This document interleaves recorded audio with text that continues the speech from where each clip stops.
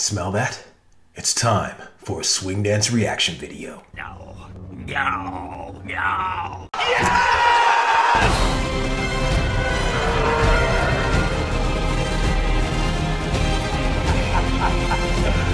Woo! Greetings and salutations. Welcome to Street Smart Swing. My name is Jamin Jackson, also known as the Galactic Swing Dance Umpire. And I am super excited to be scrutinizing another Lindy Hop competition. I am telling you right now, I'm super excited and pumped for this one. This is, again, an AJW2020 solo jazz competition. This is not just a regular solo jazz competition. This is the all-star level competition, which for me is the highest level of competition. These people still have something to prove, and I can't wait to get into it. So are you ready? Alright guys, I am not going to be playing around with this one. You are going to get my non-PC, straight up, truthful opinion. Let's get into this. They look ready. The audience is ready too. Ooh, live band.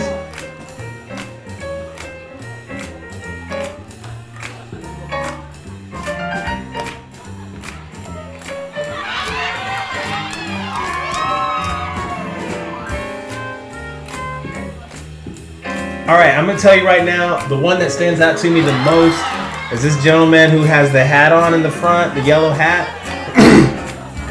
He's piqued my interest, but I don't know if he has my trust yet, because this is just a warm-up. So we gotta see what happens.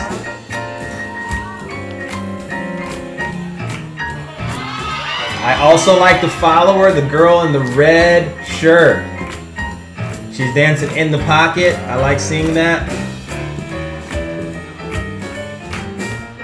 This is a tempo that's really hard to dance if you're not used to dancing to this mid-tempo for solo jazz.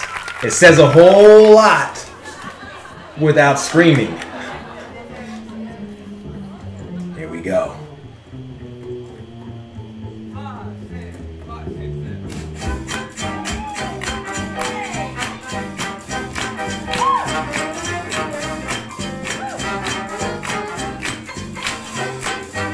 Good transitions.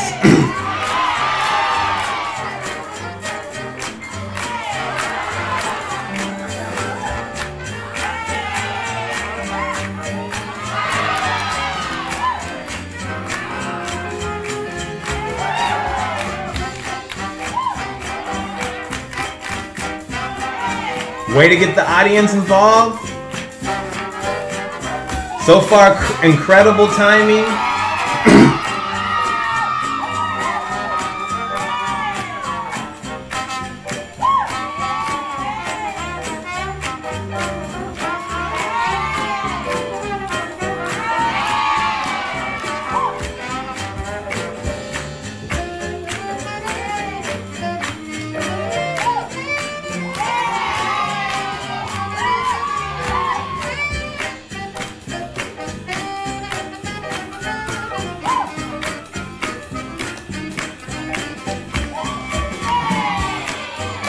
All right, perfect set. I'm not sure if it was all choreographed, but it was lovely.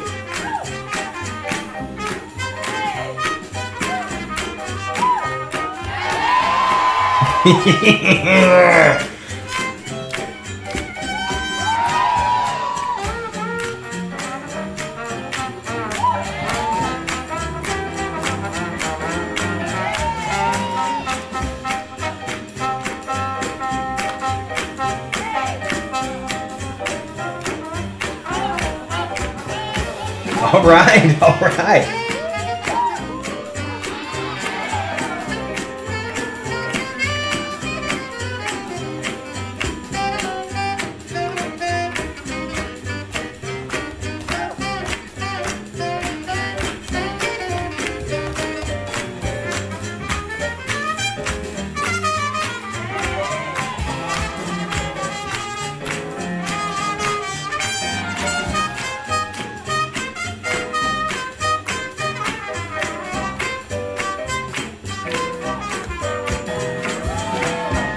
Pretty dope.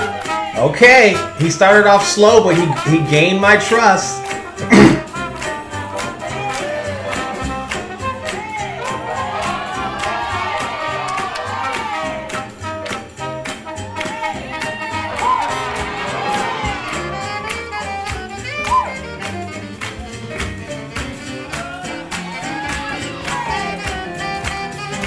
Yes, some attitude. Thank you.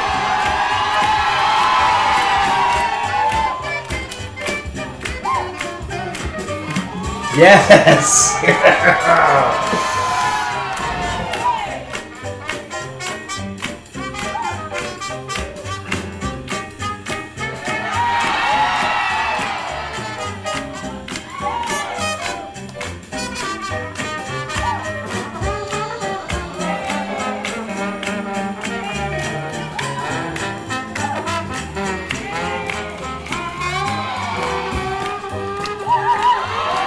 Yes, way to listen to the music.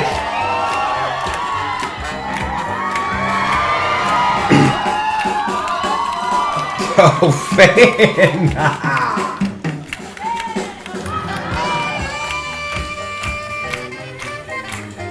This is the make or break. This is the tight race, guys.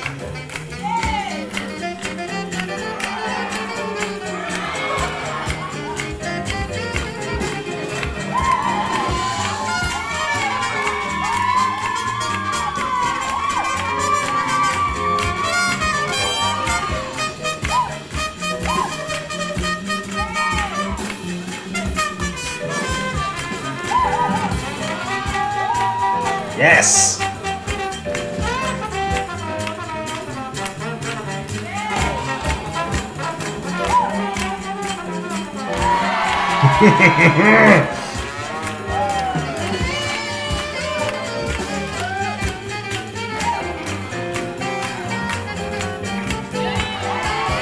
Yes!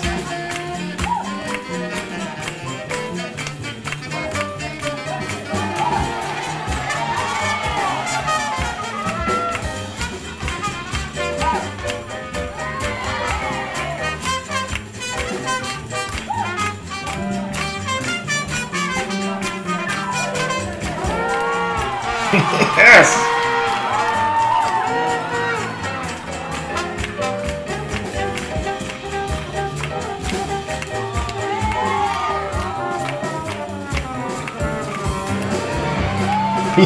Yes, boy! Oh, this is going so far!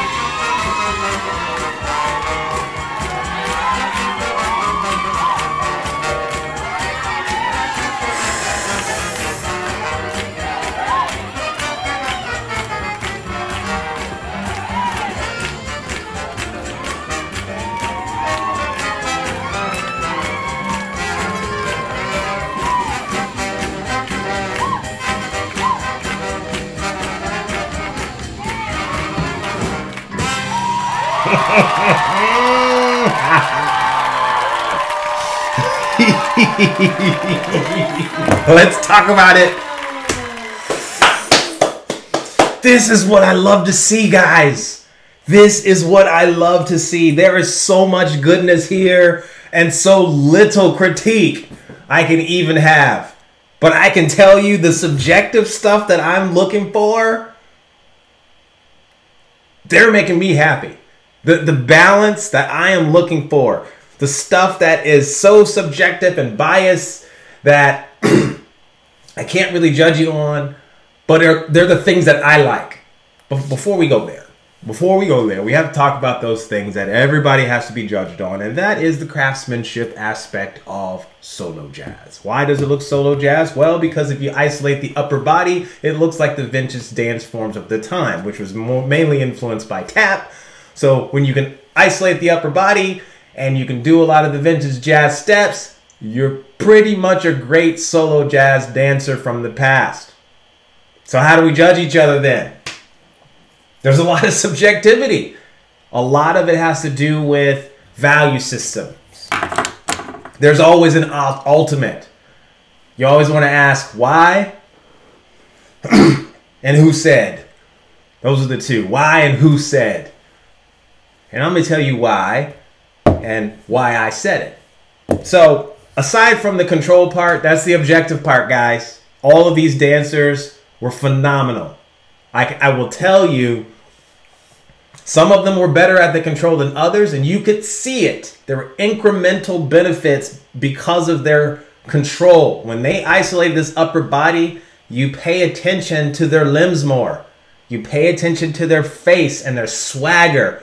You pay attention to the phrasing changes. When there's not too much movement here, you can actually see their ideas just being presented in swing time. They're all crushing it. So I got to tell you those subjective things that I value. Number one, I value style. What I mean by that word style is the unique you, the inimitable you. That part that you used to hate when you first started dancing, that everybody loves about your dancing.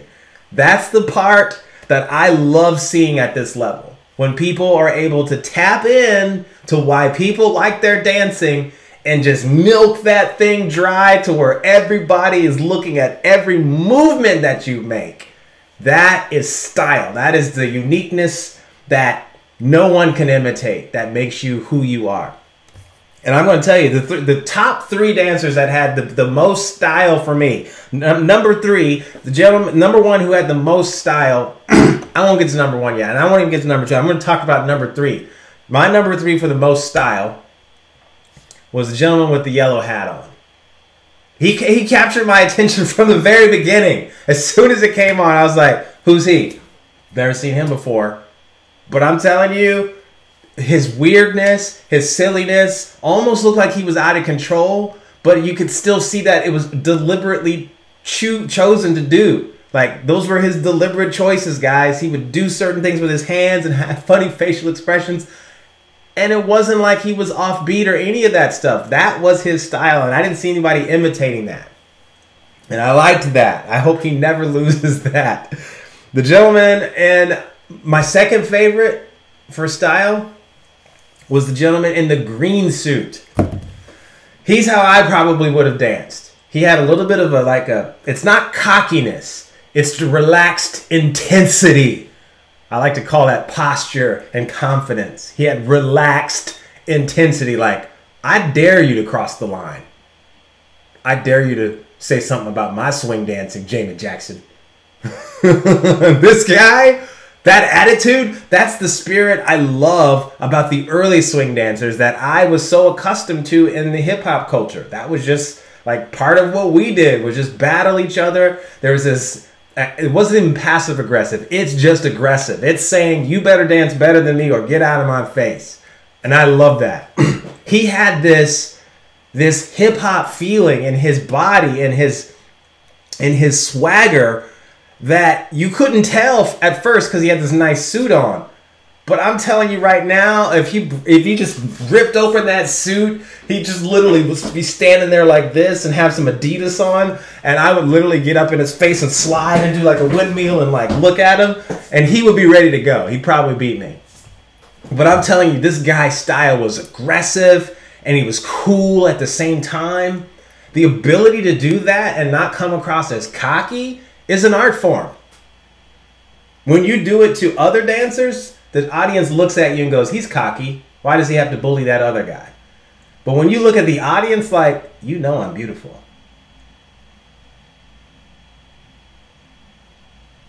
You know it. Absolutely. They love that stuff. Especially when you make us blush. The eye contact and you just improvise a little bit and you're able to do sets that don't look too polished. His suit was polished, his outfit was polished, but his dancing didn't look like it was too formulaic. That's what I love. He's my number two. My number one with the style was the gentleman with the yellow jacket. And the reason I liked him the most is he had the same qualities as the gentleman with the green suit, except his personality wasn't aggressive. He liked to play things cool and weird. He was just saying, okay, good, I'm just going to lift this leg on beat and just stick it out there so you can see it. And then I'm going to move, and I'm not going to move too crazily. It's going to be in swing time, and it's going to be when you expect it, but it's going to be something that you do not expect. And I love that. That's the kind of stuff, guys, that is just like, that's what makes jazz for me better than hip hop. Because it doesn't require you to have like an unlimited youthful body for the rest of your life to be able to do it. You can be an old man and literally do the sets that he did and still just be ripping it where people have to respect it because it just simply looks so good and it's well timed with the music and it elevates the music to where people go, wow, I can dance to that? I just don't, wow, I never thought about dancing to this kind of music. This was like the Olive Garden music in the background in the Italian restaurants, right? No, this is stuff you can dance to. And I never knew that as a hip-hop dancer coming into swing. So those are my top 3. Big shout out to everybody else because everybody could dance. Everybody could dance, but they just weren't my favorites in terms of what I look for. I look for balance. What's balance? Not they can just stand on one foot. I'm saying what they're doing is to the music, but it's not to the music 100%. There's a little bit of vulnerability, improvisation, with timing with the music. And because of those two going together, I get an emotional reaction to where I appreciate both more.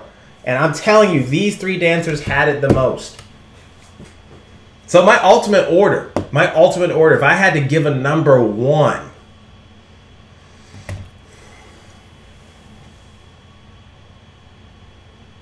I got to go with the one who has the most style and the most control.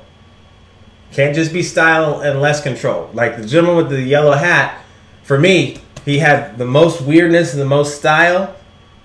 But I think the other 2 had some elements that he didn't have. So for me, he's not the top. He's not number 1 for me. I would say my number 1 for style and for just the full package was the gentleman who had the yellow jacket on. And I didn't even like all of the things he was doing. I prefer the gentleman with the green suit on. Because I go, yeah, that's how I would dance. That's why I like it the most. But when I'm looking at it as an audience member, I'm not looking at it to see, oh, that's like me. I'm looking at it to be entertained with something fresh that's not like me. So if I'm just judging it subjectively, for me, my favorite one was the one that would not be like me if I was watching it. You know, I go, if I was dancing and going, oh, this guy's, his swagger's like mine, it's similar, I respect it, he's number 1. But for me, I'm looking for who's not like me. Who's not like me. And so this is the bias that a lot of judges have, but they don't articulate. And remember, I told you why and who said it. By what standard? That's what you want to be asking people. And this is what I ask all the time. Why do I like this dancer? Why don't I like this dancer? Why is it that this dancer is number 1 for me, but I don't like their style? Well, because there's unsaid elements that are there that a lot of people don't talk about. Control, the timing, the swagger. And if they can have those things together, guys, that style, that creativity, and the timing with the music, and they have the control, those 3 elements evoke emotion. And for me, my winner, guys, goes to the gentleman with the yellow jacket and the suit. He reminded me of literally some of my hip-hop boys I used to hang out with. You know what's really funny, too? I don't know if he was here at this event, but there's a really, really great dancer. I'm sure he teaches at this event sometimes. His name is Nathan Bew. I live here in Tulsa, Oklahoma. Before I was swing dancing, I ran into him. I knew this guy. One of my friends invited me to a swing dance, and I didn't know anything about that. I was a hip-hop dancer. And I just showed up, and I'm in the mirror, you know, like doing my hip-hop stuff, because I didn't realize you got to go dance with people at a swing dance. I thought you just got together and jammed. And so, you know, I'm at this swing dance doing, like, up-rocking and b-boying stuff, and then I look over at this guy in the corner, and he's doing movements that are similar to mine, but they were just a little different. And at the time, I didn't really understand why they were different, so I was just kind of attracted to his presence. So I just kind of went over in the corner, and we did our little what's ups, and we just kind of imitated each other and started creating stuff. And I realized, oh, that was, all these years went by, that was Nathan Bew. We didn't even know each other that much. And then we became friends. We got to know each other. This was before I got into swing dancing, really. Then I got into swing dancing a little bit, and it was just kind of a local thing. I was like, this is, you know. And then I saw Jam Circle and got serious about it. And then ended up teaching and traveling internationally. And then I ended up running into him again. He was like, whoa, where'd you come from? You're doing this now? I'm like, yeah, man, this is legit. This is awesome. I'm doing this. So he's amazing. He's one of my favorite dancers. So if you've never taken lessons from him, you need to do that. You need to do that. Lindy Hop is not just about events, guys. Events are important, but they facilitate things. They facilitate dancing and music. For me, it's all about the dancing, it's all about the dancers, and it's all about the musicians. So if you got musicians that are playing good music, these guys were crushing it. Please let me know the name of this band, because if they have music, I want to buy it. I want to support them. And if you know some of these teachers, take class from them, guys. They all have something that's unique and valuable. You will value it. I'm telling you. In fact, if you guys are interested in some free courses, I got some below. I had one of my peers, who's a good teacher friend of mine, teach me one of his original creations, one of his routines. And I break all that stuff down because, you know, and I cherish that because I never learned from some of the original dancers. I never met Frankie Manning. I came 1 year after he passed away, unfortunately. So all of my teachers were Chuck Norris type dancers. You know what I mean? I didn't get, you know, I didn't get like Jackie Chan. I got Chuck Norris. But for me, it was good enough because whatever Frankie Manning deposited to my teachers, it empowered me enough to get on my journey and to become successful. So there's a level of respect that I have for just solo jazz and some of these routines that I learned from some of my peers. So I definitely want to show you guys how to do some of that. So check out some of those free courses below. Guys, this was great. Let me know who you thought should have won this in the comment sections. Be civil, have a reason why. Don't just have some circular reasoning. Just cause.